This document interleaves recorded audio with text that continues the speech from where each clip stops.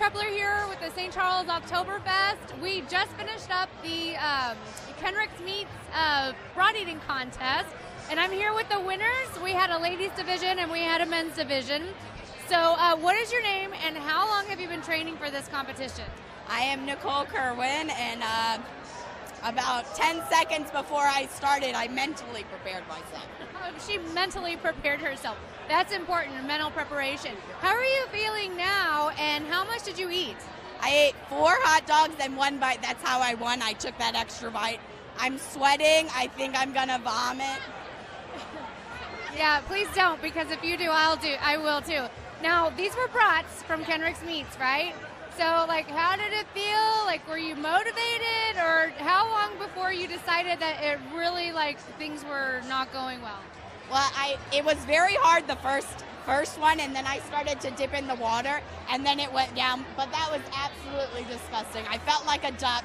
It was so soggy. It was just, I don't think I'll ever eat a bratwurst again. Well, you know Kenrick's has more than just brats. Oh, great. I need to go home. I need a nap. Okay, all right. Well, I'll let you get going so I can get these guys. Go home, get some rest, maybe go for a little walk, and oh, yeah. Thank you. Just to let you know, you don't have to soak your bread when you're eating the meat from Kenrick, so you know. Yeah. Thank you. Okay, you're welcome. Thank you. Good day. Okay, well, I think she's pretty much done. Okay, so introduce yourself and tell me how long you've been preparing for the Kenrick Meats Brat Eating Contest.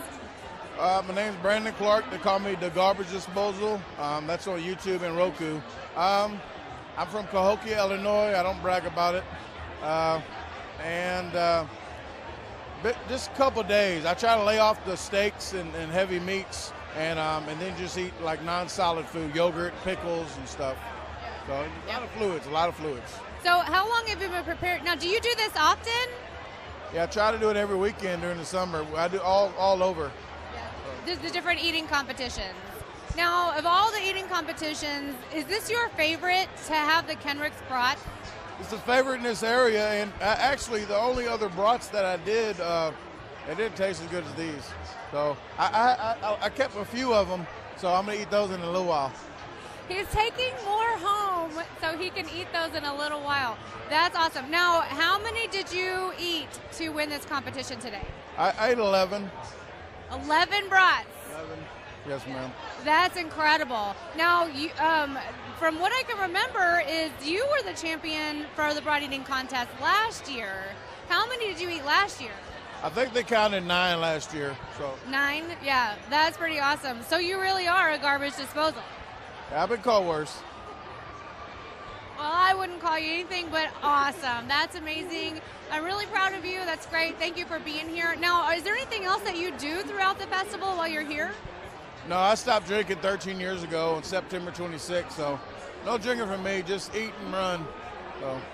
So he just comes for the brats, you guys, and he comes to the St. Charles Oktoberfest for the Kenrick's brats. That's really what it's all about.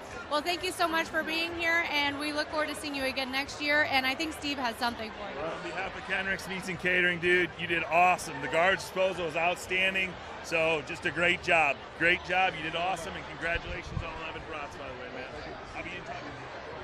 11 brats. Wow. Steve, that's incredible. I don't think I've eaten 11 brats all summer, much less than 3 minutes. Oh, that's right. It was in 3 minutes, I've never seen anything like that.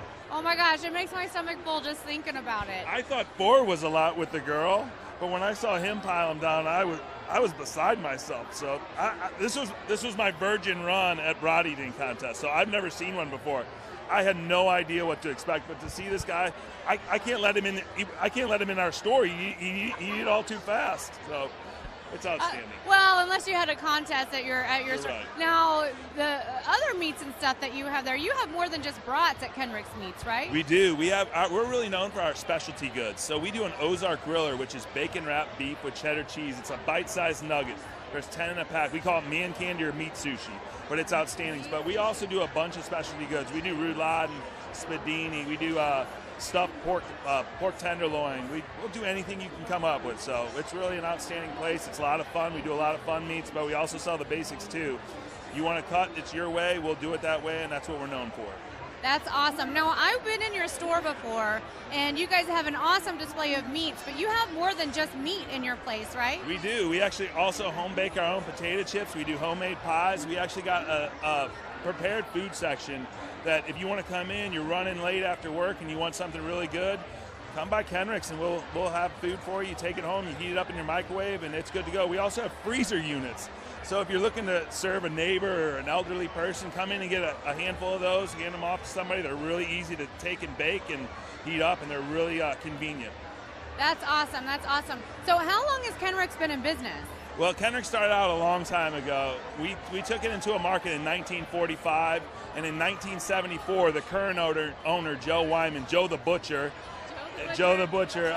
bought the business from a gentleman named Pete Vitale, and Joe's really spearheaded it ever since. He's still around, 69 years old. He's kicking. He's always given me advice, guiding me on the right way, but he still has his hand in it and still really an inspirational guy with Kenrick. So we're really happy that he's stuck around, and John, his brother, was a part of it also. John's my dad, and they really worked well together. And like I said, it's just a great team they built, and they really want us to continue to go on with it.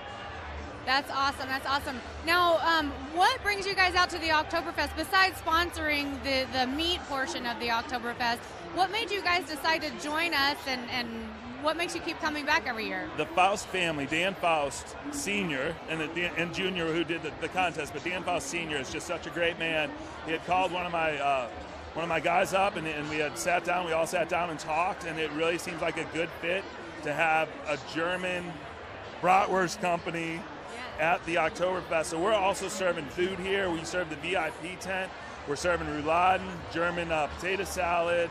We're doing kielbasa over there, and then we're also selling with the beer tent over here too. So.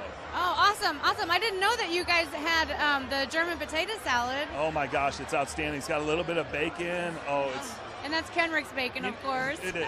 It is. You know what? We were cooking it over there, and I keep smelling it, and I want to eat a whole plate full of it. And I'm really not a potato salad eater, but I mean, German potato salad is delicious, and it's from Kenrick, so it's got to be good. It is good. It's got to be good. Okay, well, Steve, thank you so much for being here, and I think you should take me to where that potato salad is, because now my mouth is watering, and I really want to go get some.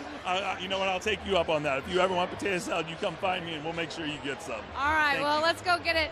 Thanks, you guys, so much for being here and watching us streaming live from the St. Charles Oktoberfest here in historic downtown St. Charles. It's a 32nd annual St. Charles Oktoberfest. The weather is beautiful. The people are happy. The energy here is just amazing. It is. It's just the Hofbrau tent is full. I can't imagine how many more people are across. I think this year we're going to set a record. I think so too. You know what? I was walking around earlier. I can't even get through to some of these places with all the people here. And like you said, this weather is outstanding. The music that's been playing in this tent is fabulous. And I know they said the beer's cold. I haven't got to try one yet, but that's on the agenda for the day. All right, let's go. I'll get you a beer. You get me some potato salad, and we'll call it even. How about that? I'll take you up on that. All right, well, let's awesome. go. Bye-bye for now. We'll be back in just a little bit. Okay, ladies and gentlemen, in just a few minutes.